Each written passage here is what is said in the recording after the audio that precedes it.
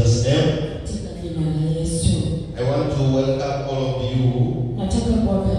in the house of God. Thank you for coming.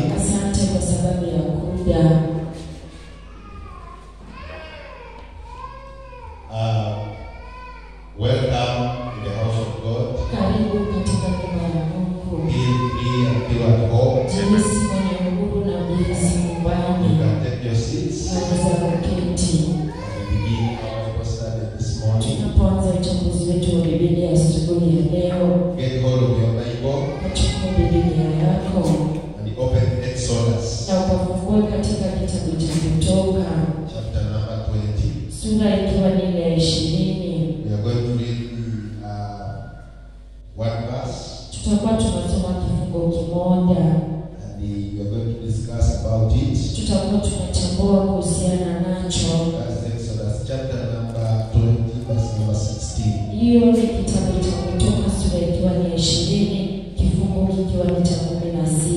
Praise God so much. Praise God, church. Amen. Hallelujah. Amen. Yes, we are in Bible study. And as a teacher, I prefer to teach people when they are there.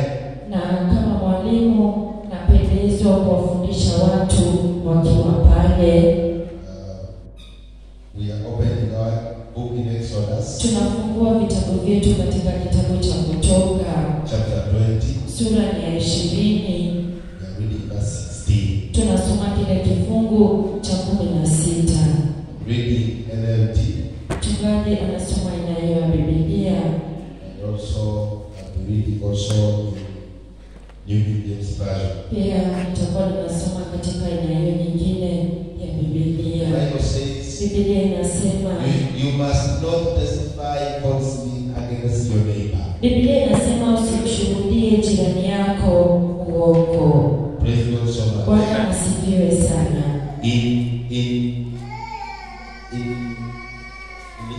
In NKJV, New King James Version, the Bible says, you shall not bear false witness against your neighbor.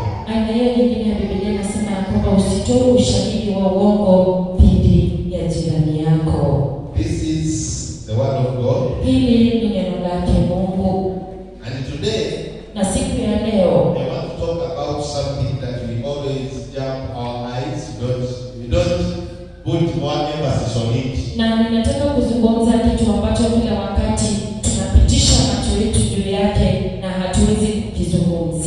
We don't talk about it. And you people speak about it.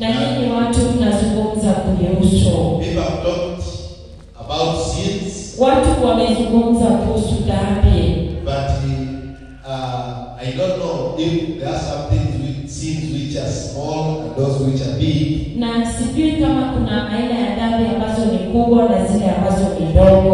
But today I want to talk about the sin which we seem to be small.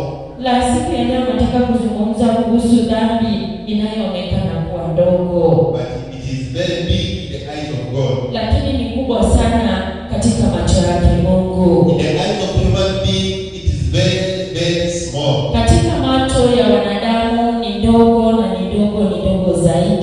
But in the eyes of God, it is a big sin. That when we don't look at it and if we don't tell you about it, most of the people, they don't understand that it is there also.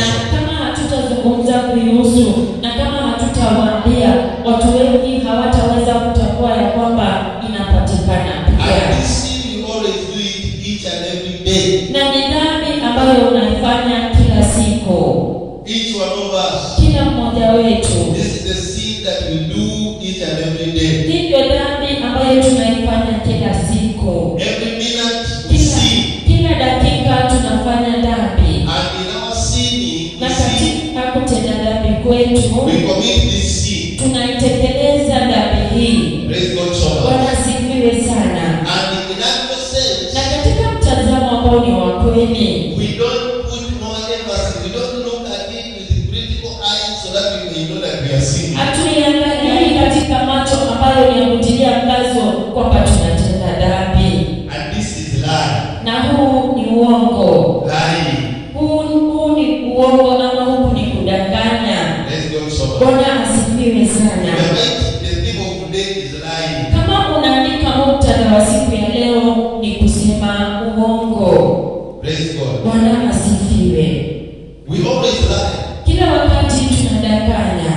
But we don't know that we are sinning. Lakini hatujui kwamba tunatenda dhambi. Sometimes we think we are defending ourselves or we are trying to please people, but before God we are really sinning and we are doing a very big sin. Wakati mwingine tunaona kwamba tunajaribu kujitetea ama tunajaribu kuwatetea watu wengine, lakini katika macho yake Mungu tunakuwa tunatenda dhambi kweli. If you take the Bible, kama utaiangalia Biblia, in this book of Exodus, katika kitabu hiki cha Kutoka ambacho tumesoma siku ya leo, that verse 20, chapter 20, hiyo sura ambayo ni 20, it talks about the 10 commandments of Moses. inazungumza kuhusiana na zile amri 10 zake Musa. And when you look at those commandments, Na tunapoangalia kuhusiana na zile amri, we really see that God gave them to Moses in order to keep the children of Israel very safe.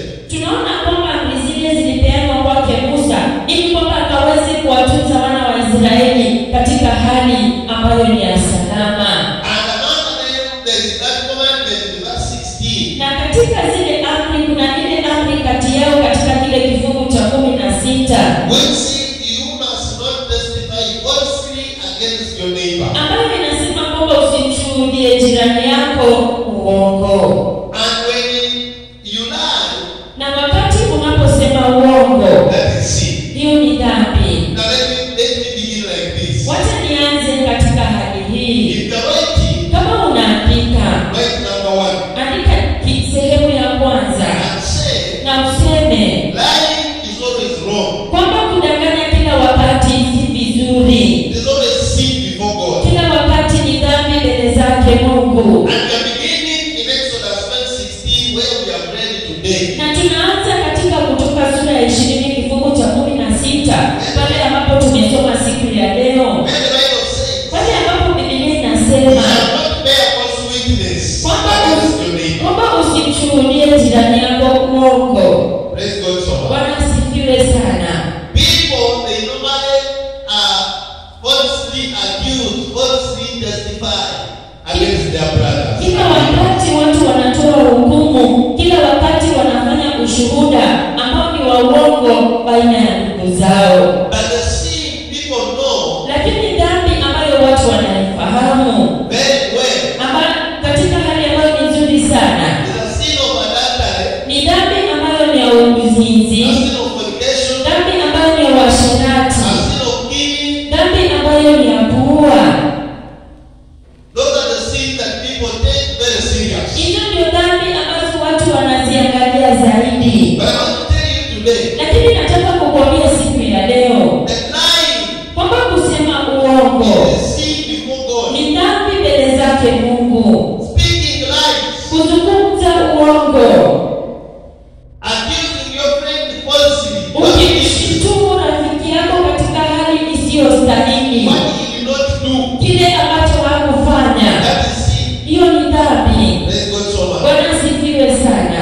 In Leviticus 9:19, Katika Walawi 9:11 hadi 12, the Bible says Biblia inasema that you shall not steal, Biblia inasema kwamba usiibe no deal falsely, ama ukafanya katika hali ambayo si njema, no lie to one another, ama kusema uongo baina ya wengine, and you shall not swear by my name falsely. na anasema kwamba usiweze kulitaja jina langu katika hali isiyostahili, Nor shall you profane the name of your God, I am the Lord. ama usilitaje jina la Mungu wako kwamba yeye ndiye Bwana. Now, in this verse, Katika sehemu hii, in Leviticus, katika Walawi, what I want here is one. kile ambacho ninataka mahali hapa ni kimoja. Other things you have been looking at them. Vitu vingine tumekuwa tukiviangalia na unavielewa, What I want here is you shall not lie to one another. lakini kile nataka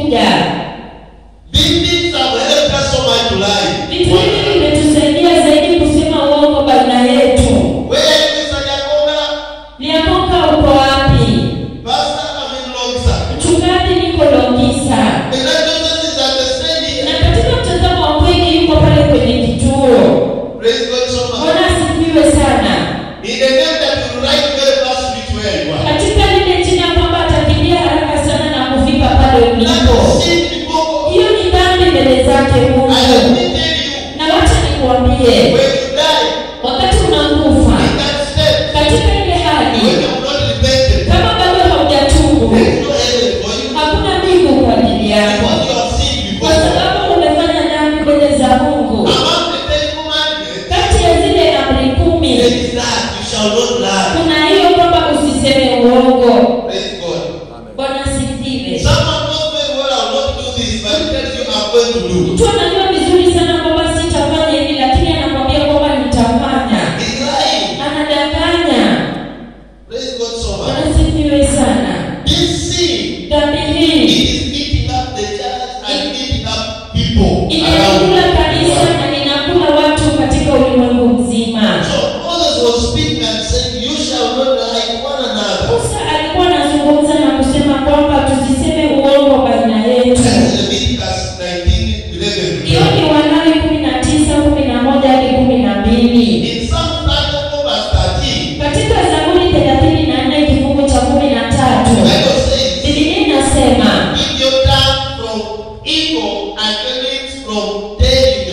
kwamba uepushe ulimi wako kutokana na uovu na hata kusema uongo. Nilikwambia anza kwa kusema kwamba kusema uongo kila wakati si vizuri. Kusema uongo kila wakati ni vibaya. Daudi anasema kwamba ulimi wako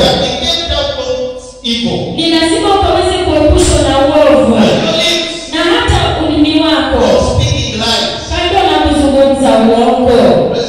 Bwana asifiwe kanisa. Haufai kuzungumza uongo. Haleluya.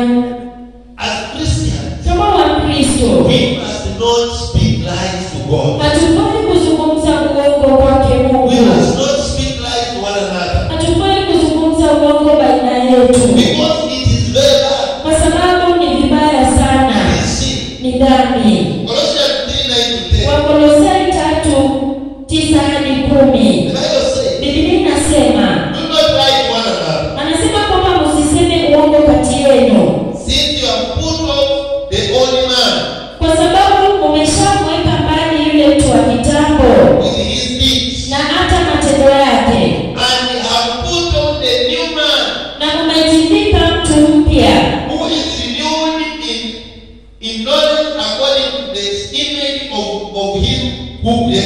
unaofanywa upya upate ufahamu sawasawa na mfano wake aliyemuumba. Bwana asifiwe sana. Wakolosai waliambiwa kwamba hawafai kusema uongo baina ya wengine. Hiyo inamaanisha kwamba kulikuwa na uongo katika kanisa la Wakolosai. Bwana asifiwe. Na uongo mahali hapa. Wacha niwaambie kanisa, wakati kuna uongo, no development. Kila wakati hakui na yale maendeleo. Kama kuna uongo katika kanisa, hakutakuwa na maendeleo.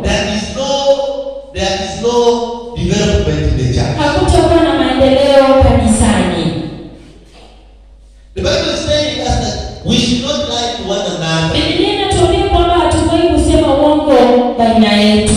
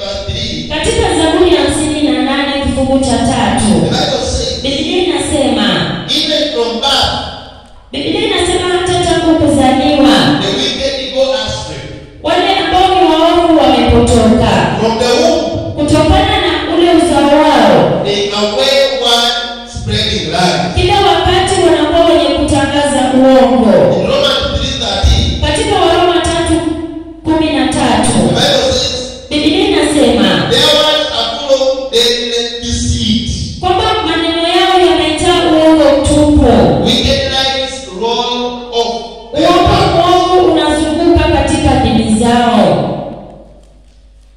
Well, if you are a liar, Kama wewe ni mwenye kusema uongo, you always speak lies. kila wakati unazungumza uongo, You always be in a struggle kila wakati utakuwa katika hali ya kung'ang'ana in your life. katika maisha yako. It will be just a struggle in your life. Itakuwa ni kung'ang'ana katika maisha yako.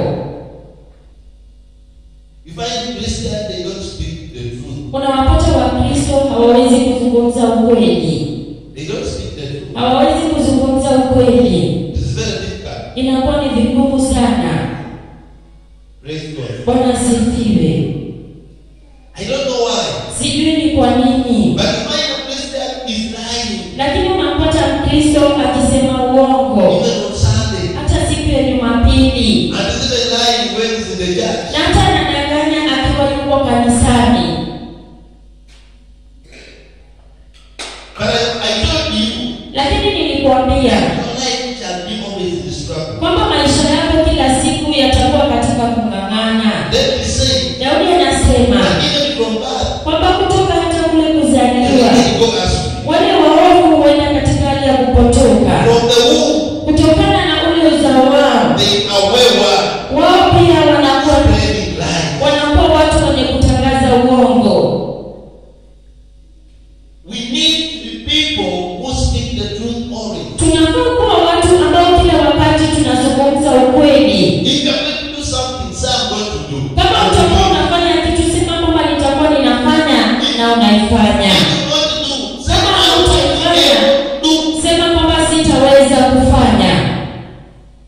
Praise God. Bwana asifiwe. It is not good to lie. Si vizuri kusema uongo One another. kati yetu. Let me tell you, Wacha niwaambie, in my life, katika maisha yangu I hate someone who lies. ninamchukia mtu ambaye husema uongo. Who speak lies. Yule anazungumza uongo, I don't like sipendi, because it is for me. I don't want to speak lies. kwa sababu mimi sitaki kuzungumza uongo. But people who speak lies are very wrong. Lakini watu ambao huzungumza uongo kila wakati ni wabaya sana. It is very bad to speak lies. Inakuwa ni vibaya sana kuzungumza uongo mbele za watu. Praise God so much. Bwana asifiwe. Lying Kusema uongo is detestable to God. inakuwa si yenye ladha kwake Mungu.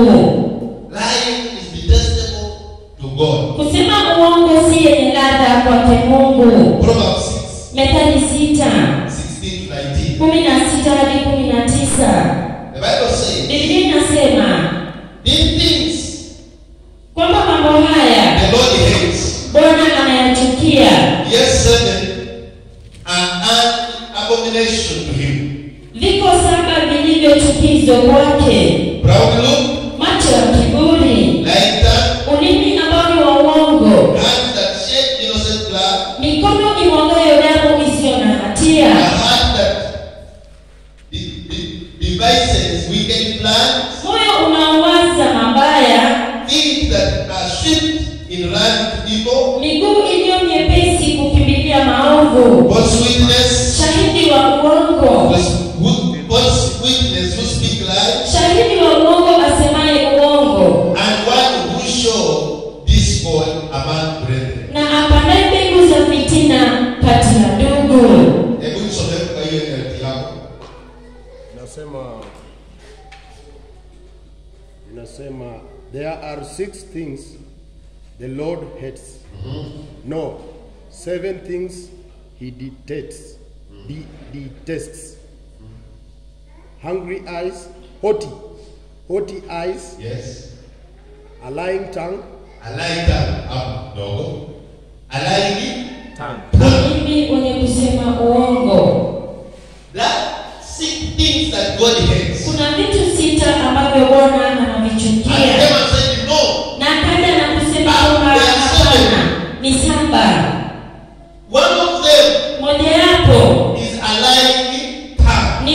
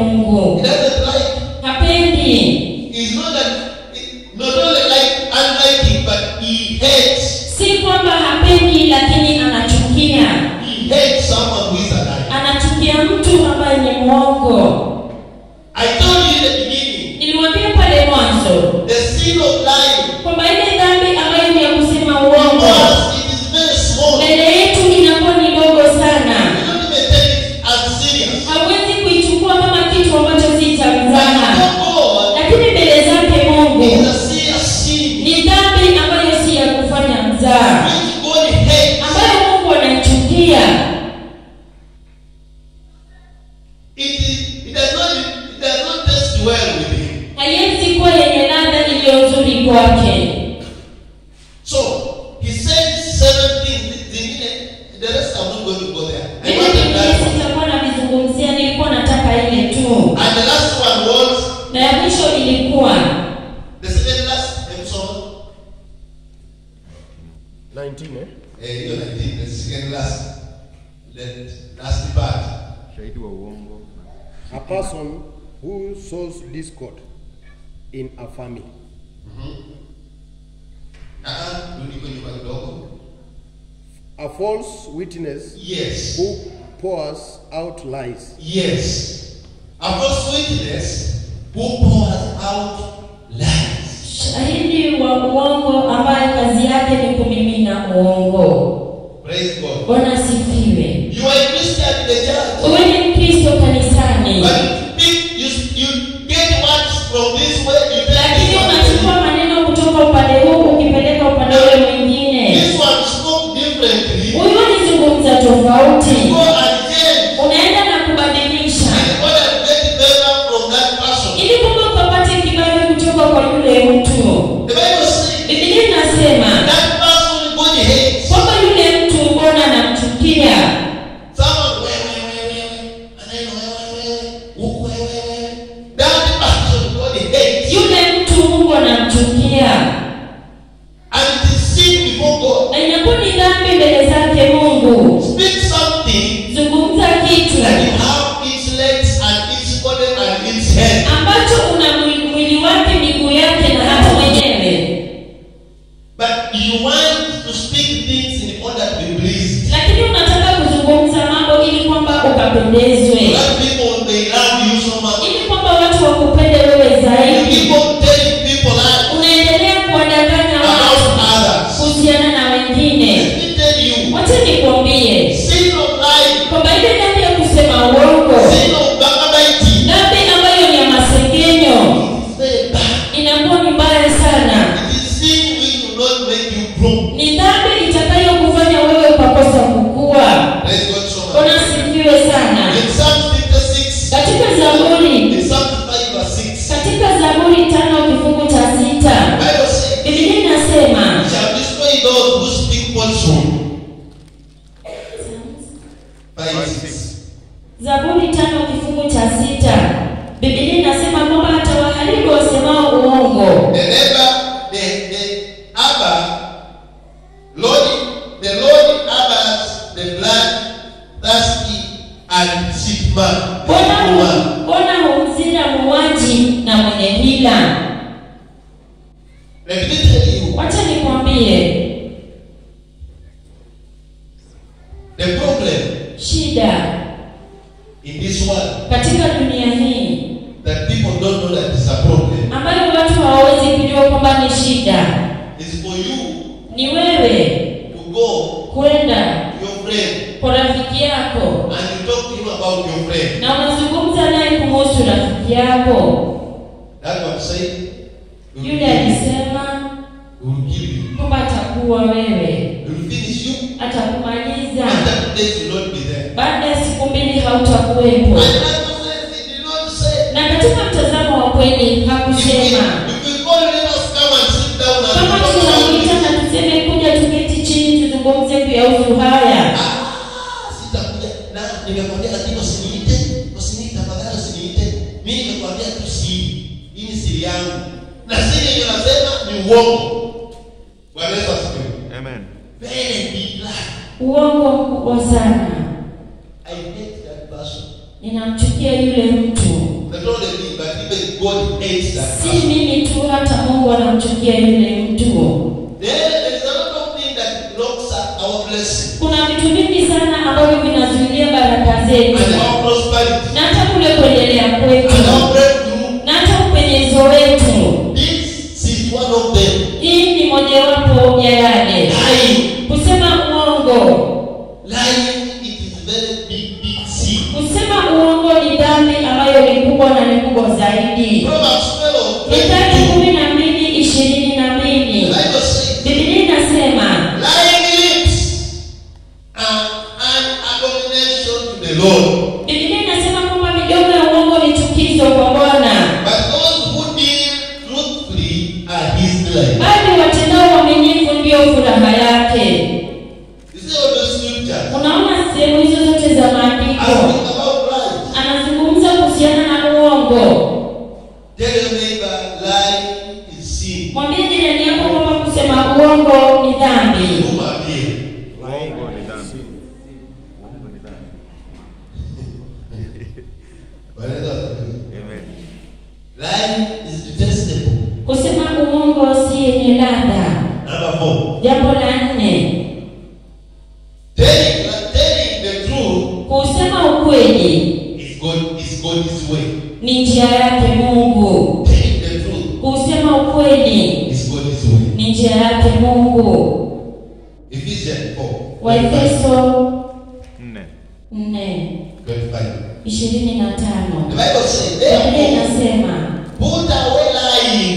Biblia inasema kwamba basi epukeni na uongo. Let each one of you speak truth Wacha kila mmoja wenu na akanene ukweli with his neighbor. pamoja na jirani yake. Umesikia?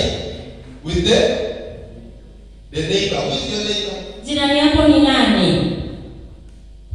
My family. Your family. Who is your neighbor? Jirani yako ni nani?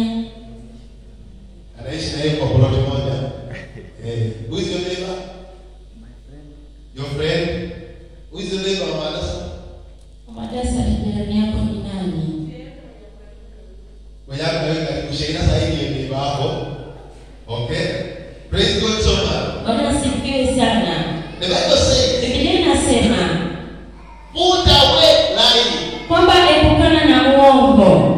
Let each one of you speak truth with his neighbor. Wacha kila mmoja wenu akaseme ukweli na yule aliye jirani For we yake. are members of one another. Kwa sababu sisi ni wale tunaohitajiana. We are members of one Sifiwe another. sana. Bible says, Biblia inasema we are the body of Christ. kwamba sisi ni mwili wa And we Kristo. are the members of the body of Christ. Na sisi ndio tunaopatikana katika ule mwili wa Kristo. Now, why do you lie to me? Je, ni kwa nini unanidanganya mimi? Why do you lie against me? Ni kwa nini unasema uongo dhidi yangu? Praise God so much. Bwana asifiwe sana. Why are you moving with my name Ni kwa always? nini unatembea na jina langu kila wakati? That one. It cannot help. Haiwezi kusaidia kwa Because sababu he's saying we need to put away all lies anasema kwamba tunafaa kuepukana na uongo wote and then speak the truth. na tunafaa kuzungumza ukweli.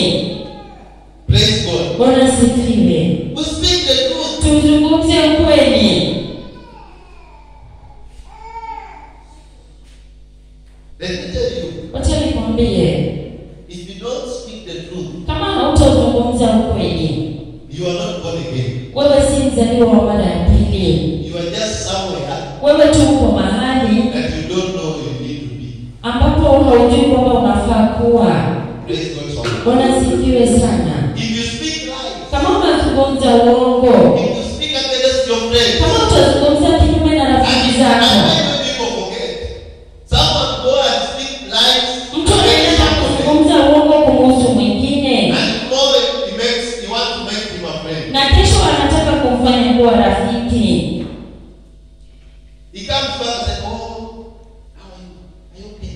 Anakuja na kukuuliza huko namna He's gani, pretending. And anajifanya. yesterday he was speaking against you. Na jana alikuwa anazungumza kinyume na wewe, Just yesterday. ni jana tu. But today he's trying to smear you. Siku ya leo anajaribu kukupaka na kukufunika. That is hypocrisy. Hao ni wanafiki, And hypocrisy. huo ni unafiki, And you need to do our bit. na tunafaa kuepukana nao. If you want to see God, Kama unataka kumwona Mungu, that's how Pharisees were behaving. ni hivyo ndivyo Mafarisayo walivyokuwa wakifanya, The Sadducees. na pia wale Masadukayo They would speak against God, wangezungumza Jesus, kinyume na Yesu, and tomorrow they make him a friend. na kesho wanamfanya kuwa You rafiki. want to stay where he is. Wanataka kuketi alipo, But yesterday they were against him. lakini jana walikuwa tu kinyume. That's the people where we are. Hao ndio watu ambao tuko nao sasa. Let me tell uongo, false witnesses, ushahidi ambao si wa speaking ukweli, against one another. kuzungumza kinyume na wengine. That's a big sin. Hiyo ni dhambi ambayo ni kubwa sana. Amen. Amen. It is better Inakuwa ni afadhali you say, Pastor, kama utasema mchungaji, I'm here to say that but I don't make it. niko hapa katika kijiji lakini sitaweza. Na zingine wengine wanatanganyana na waona. Na wanaona ndio huyu sema okay.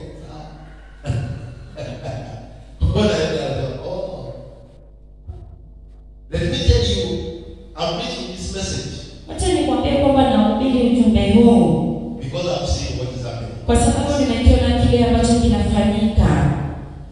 If you don't try with this, Kama hautaepukana na haya, there's no development. hakuna kule You kuendelea, don't walk anywhere. hautaenda mahali popote. Amen. Amen.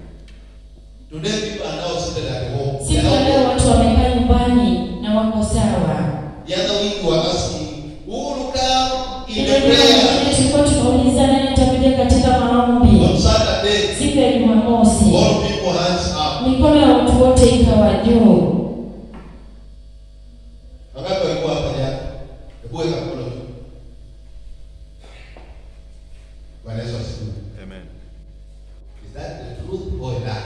Huo ni ukweli ama ni uongo? It is a lie already. Ni uongo tayari. You are lying. Tayari umeshasema uongo. Praise God. Bwana But sifiwe. small things. Lakini haya mambo madogo madogo There are small things ni mambo madogo that will hinder us to see God. ambayo yatatuzuia sisi kumwona To Mungu, see the presence of God in us. kuona uwepo wa Mungu ndani yetu. Just small things. Mambo Small. madogo. John chapter 2 verse 21. Yohana wa kwanza, The Bible says, I have not written to you because you do not know the truth.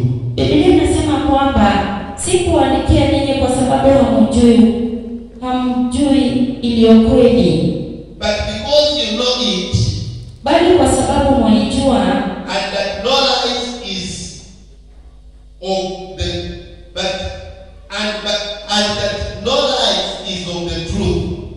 tena kwamba hapana uongo wowote utokao katika hiyo kweli. Praise God, children. Bwana sifiwe sana. Knowledge Hakuna uongo is of truth. utokao katika ule ukweli. That Paul said, let me defend myself.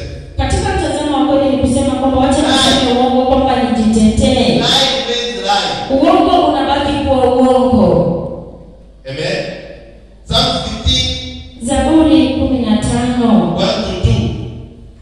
The Bible says, Biblia inasema, who may worship in your sanctuary, Lord?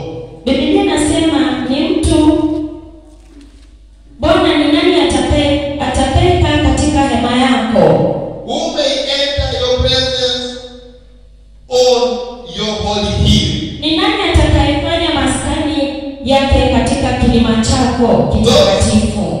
Those who live blameless lives Ni mtu aendaye kwa ukamilifu and do not do what is right.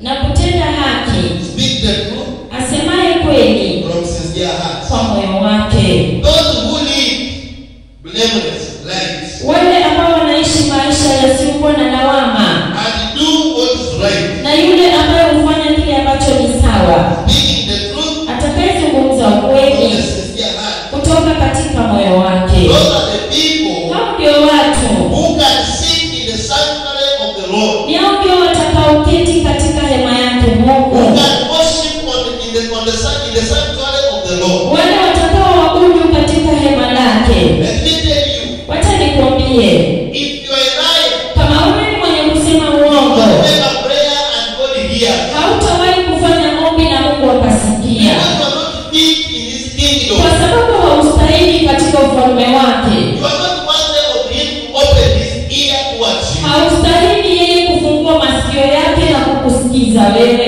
are not worthy of Him paying attention to you. Haustahili yeye kuwa makini kwako, Because the Bible asks, kwa sababu Biblia inauliza, who amongst you will say,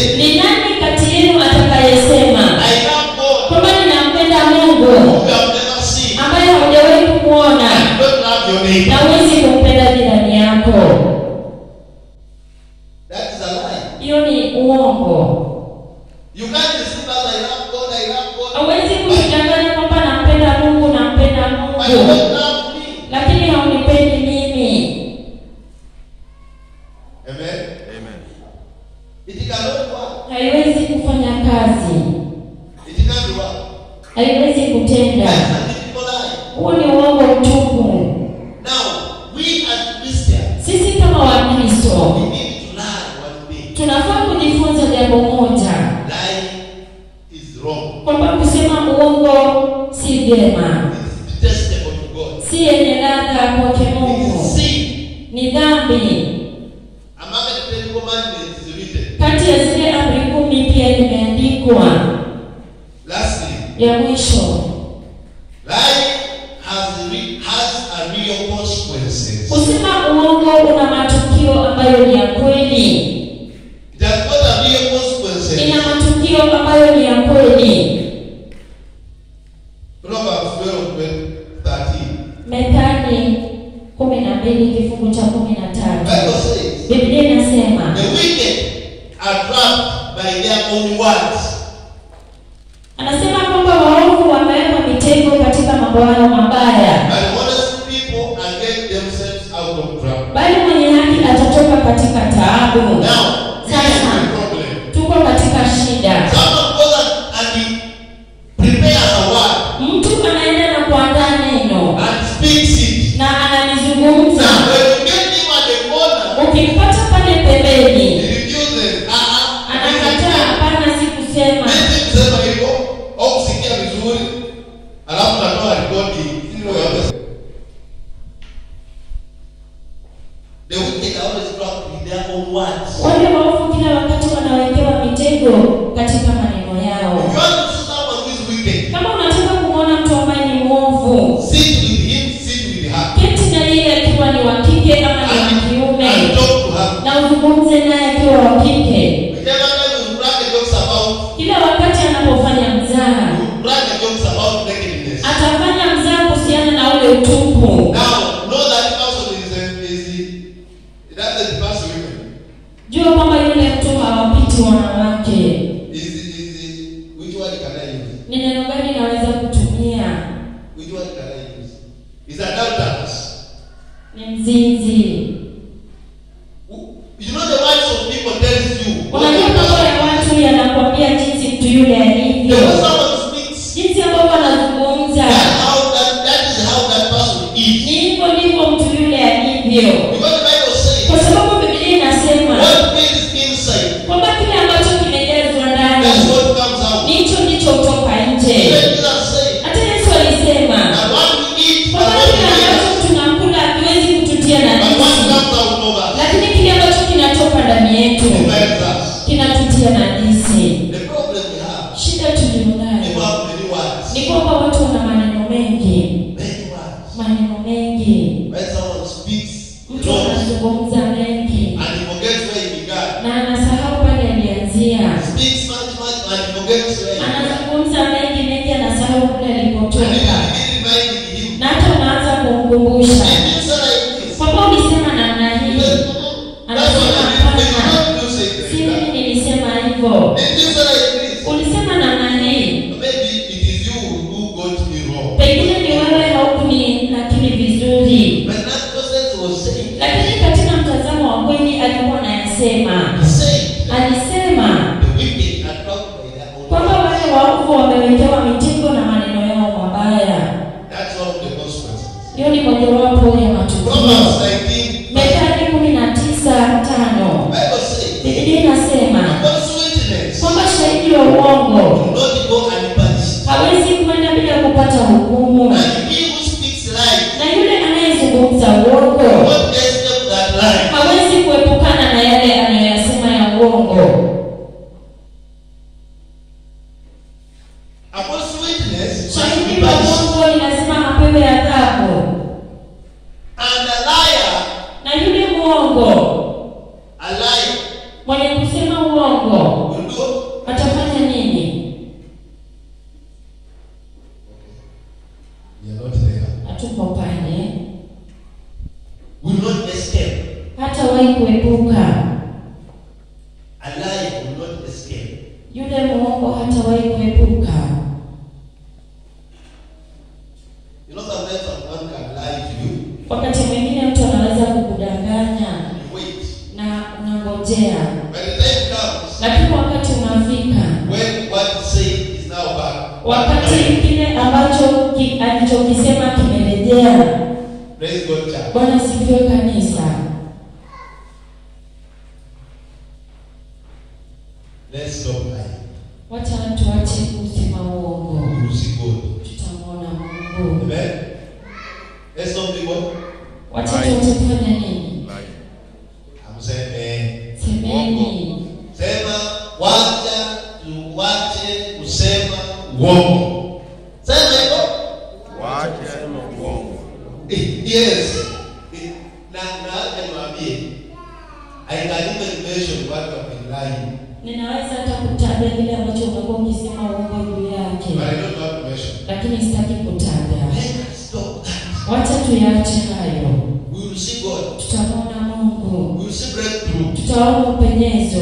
Praise God so much. Bwana sifiwe sana. You know, people normally say mamas are the one who have been evil. Lakini pia wanaume. Pia wanaume wanakuwa na hiyo kitu. Honestly. Iko hivi. Ebo mesikia.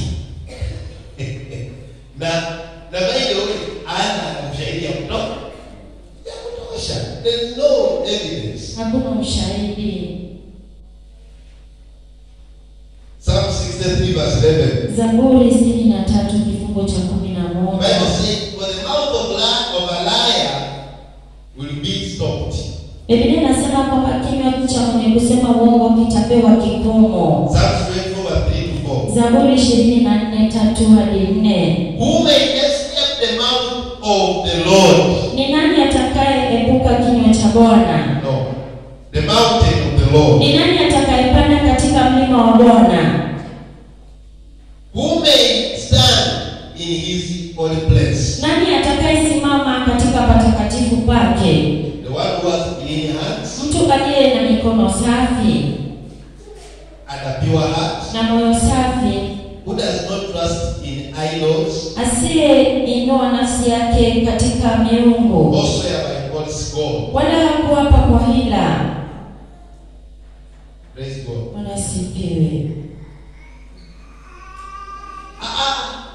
Nitakuwa hapo. Saa hii nitakuwa hapo. Bwana Yesu asifiwe. Amen. Sasa mimi sikusema hata Mungu ananiona mimi sikusema. Ndio nisema. Mimi Mungu ananiona. You are using God. Unamtumia Mungu katika uongo wako. Let me tell you. Wacha God nikwambie, bless. utamwona Mungu katika hali ya uchache. In this life, Katika haya maisha, do you want to break through? unataka upenyezo. Let us take God for serious. Wacha tumchukue Mungu katika hali isiyo ya mzaha. Amen. Amen. We take God seriously. Tumchukue Mungu katika hali The man we serve is not a son of man Mtu tunayemtumikia si mtu wa mwanadamu that he can lie. kwamba anaweza Lie. hiyo inamaanisha kwamba Mungu hausemi uongo. If he says this, you do that. Akisema hivyo ataifanya hivyo. But for us, Lakini sisi God is lying to God. kila wakati tunamdanganya Mungu. Always. Kila wakati. Always. Kila wakati. We like God always. Tunamdanganya Mungu kila wakati. Every day, every minute. Kila wakati, kila siku. We like one another. Tunasema uongo baina yetu. I talked about phones. Nilizungumza kuhusu simu. People have used the phones to lie. Watu wametumia simu kusema uongo. They have used the phones to lie. Wametumia simu kusema uongo. But let me tell you, Lakini wacha nikwambie, that is sin. hiyo ni dhambi. Last verse. Kifungu cha mwisho. Psalm 31:18. Zaburi 31. Let their lying lips be silenced. For with pride they gossip, they speak arrogantly against the righteous. Psalms 31:18. Zaburi 31 kifungu cha 18, Biblia inasema midomo ya uongo iwe na ububu, inenayo mwenye haki maneno ya kiburi kwa majivuno na hata dharau. Now I want to tell you this. Nataka kukwambia hivi, Identify ukaweze kutambua situations in the last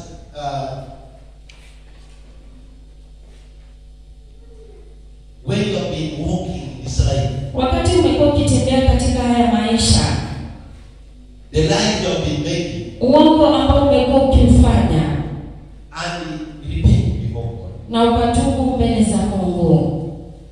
We have lied.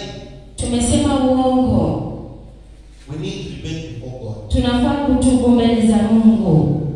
That's what I can tell you. Ni hivyo ndivyo naweza kukwambia.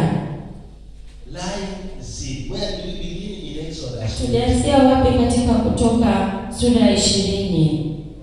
And we read about the 10 commandments of Moses. Na tukasoma kati ya zile amri 10 zake Musa. Consider those situations where you lie. Ukaweze kuzingatia zile hali ambazo ulisema uongo. Evaluate the reason why you lie. Ufanye hesabu ni kwa nini ulisema uongo. Was it to fear others? Je, ilikuwa ni kuogopa Sometimes we wengine? lie because we fear people. Wakati mwingine tunasema uongo maana tunawaogopa watu. Not so. Ni hivyo. If someone and say, Unamwogopa if I mtu expect the truth, ikisema ukweli what is the and you lie. na unasema uongo. Sometimes we get to be exposed. Wakati mwingine tunaogopa kuwekwa wazi. Someone was with someone he stole someone's car, but because he had to be exposed, he decided to lie. Aliiba mume wake kwa sababu anaogopa kuwekwa wazi, anaogopa kusema uongo. Hata kutenda kwa Biblia mimi nalamba ndani, si kuiba.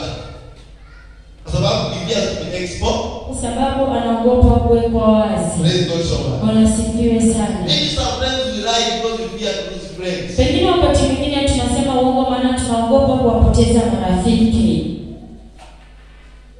Sometimes we fear rejection. Wakati mwingine tunaogopa kukataliwa. Sometimes we lie because of pride. Wakati mwingine tunadanganya kwa sababu ya kiburi. Sasa wewe unaniambia nini sasa?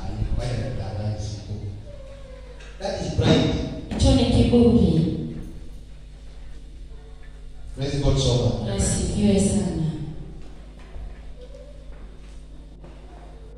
And so there are many reasons why people lie. Na kuna sababu nyingi sana ambazo But no tunasema uongo. matter the reason, Lakini haijalishi sababu, you are a liar.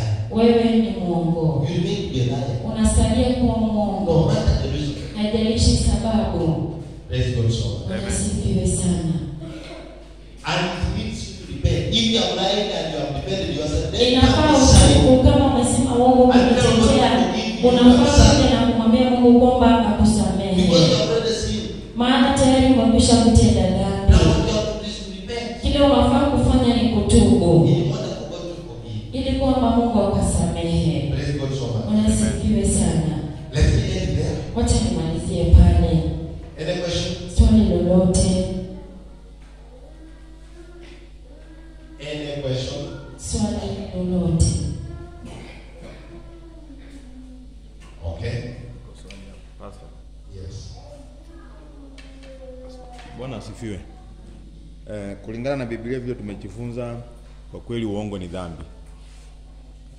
Lakini kiingia tena katika Biblia kuna mtu mmoja ambaye alitumia uongo, watu kama wawili walitumia uongo ili wakaweze kupita mahali ama jambo fulani likaweze kutendeka. Kama vile umesema kwa ajili mwisho umesema ya kwamba mtu anatumia uongo ili asiweze kuaibishwa. Unamkuta Abrahamu alitumia uongo alipokuwa katika nchi fulani kwa ajili ya maisha yake. Bwana asifiwe sana. Na pia tena mke wa Isaka alitumia uongo ili kuhamisha urithi kutoka kwa mwanawe mkubwa kwenda kwa mwanawe mdogo. Je, ile ilikuwa dhambi? Praise God so much. Amen. Unasifiwe sana. It was sin. Ilikuwa ni dhambi. It was sin. Ilikuwa And dhambi. if you read the Bible, it had consequences. Na ukisoma Biblia ilikuwa na matukio. That would pay a consequence. Alikuwa anafaa kulipia matukio Tukio la kwanza, Jacob had to flee from his land. Yakobo alikuwa anafaa kupaa kutoka katika mji wake. Because he was being pursued by his brother Lyinig. Kwa sababu alikuwa anatumiwa na ndugu yake kwamba amuue. It was sin. Ilikuwa ni dhambi. Praise God so. Amen. Nasifiwe sana. I told you sometimes we fear people. That's why. Nilikwambia wakati mwingine tunaogopa watu. Remember, tunasema uongo. Remember Abraham. Unakumbuka Abraham? Her sister. Alisema uongo na dada yake Sarai. And it was his wife. Na alikuwa ni mke wake. Praise God. Wanasifiwe. It also had a consequence. Pia yale yalikuwa na matukio. He lied and it was sin. Alisema uongo na ilikuwa ni He dhambi. made a consequence. Alilipia matukio yake. And you see, when following even his son, even his grandson, Aliona kwamba yeye akifuata wanawe hata wale waliokuwa. you may lie here today, Unaweza kusema uongo hapa sasa but that leo. will follow you. Lakini hicho kitu kitakufuata. I told you, lying has got consequences. Nilikwambia kwamba kusema I'm uongo showing you. kuna matukio na I've nimekuonyesha. seen these scriptures. Nimekupatia sehemu za If you are maandiko writing, kama umekuwa ukiandika. no matter the situation, Haijalishi hali ni ipi. you can lie and yourself, yes. Unaweza kudanganya na wewe But wewe unakosa, liar. lakini wewe ni So you have to mwongo. repent. Unafaa kutubu. Amen. You get me? Unanipata? Ama sijajibu vizuri? Kwa sawa. Iko sawa. Sawa. Wacha tumalizie hapo, ama iko swali lingine? Hakuna. So sin is a lie is a sin. Uongo ni dhambi. No matter where you are. Amen. Haijalishi unadanganya kutoka upande upi. All is sin. Kila wakati ni dhambi. Na ukidanganya, ukimaliza kudanganya hivi, ingia somewhere. Ambia Mungu, Mungu nisamehe kwa sababu nimedanganya.